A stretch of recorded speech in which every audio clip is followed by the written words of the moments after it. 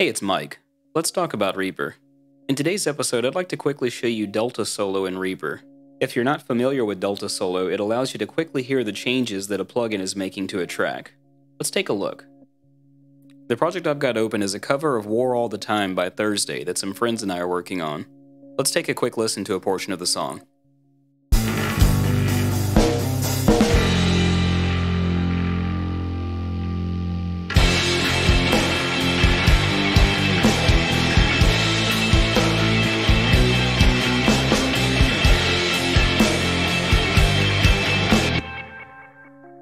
That's sounding pretty good to my ear. Let's bring up the mixer and select a plugin to see what Delta Solo does. I'd like to take a look at the guitars bus. The last plugin I've got in my effects chain for the guitars bus is Alpha Compressor by Alicia. This particular compressor has mid-side capabilities, and I like to use it on my guitars bus to help control the center of the stereo field to make sure to leave enough room for the vocals to shine. I'll solo the track and bring up the plugin. Some plugins will have a wet-dry knob built into the plugin, but Reaper also has a wet-dry knob that allows you to control how much of any effect that you blend in parallel with the track. To engage Delta Solo and hear the changes that any plugin is making, hold Alt on PC or Option on Mac and left-click the wet-dry knob. I'll play that same piece of music again with the guitars bus soloed, and once it hits the chorus, I'll engage Delta Solo so that we can hear what Alpha is doing to the guitars track.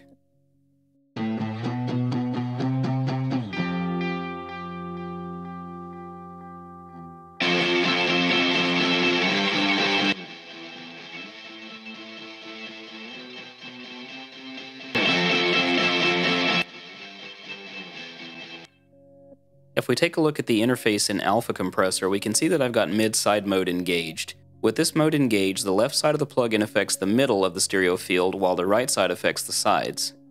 Again, my primary function for using this compressor in this instance is to help control the center of the guitars to make sure that I've got room for things that should be in the center of the mix.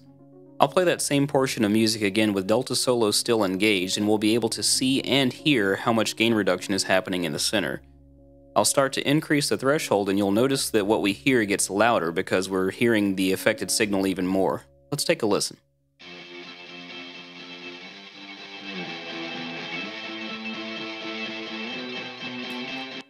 Now, as I changed the threshold on the compressor, you could see here that our gain reduction went from about 1.5 decibels to 3 decibels. Something to consider when using Delta Solo with a compressor is what we are hearing is actually what the compressor is turning down. This can be very useful in helping you to set sidechains and other filters on your compressor and clearly hear what the compressor is doing. It's important to remember to disengage Delta Solo by clicking the wet-dry knob again. If you skip this step, you'll only be hearing the changes that the plugin is introducing instead of the mix with the affected signal. Now that I'm done with that, I can take my guitars out of solo and hear the changes that I've made in context.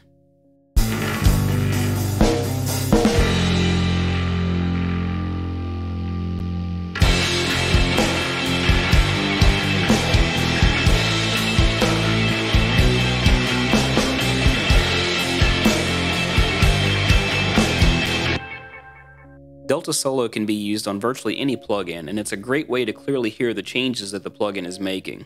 I hope this helps.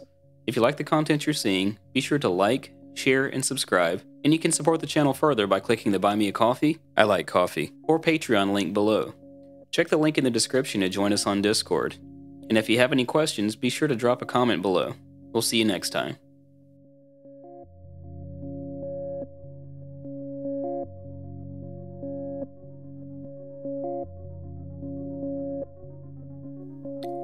I wonder if they've already seen the videos on this topic that Kenny, John, and Aria did. Oh well, nothing wrong with having my own.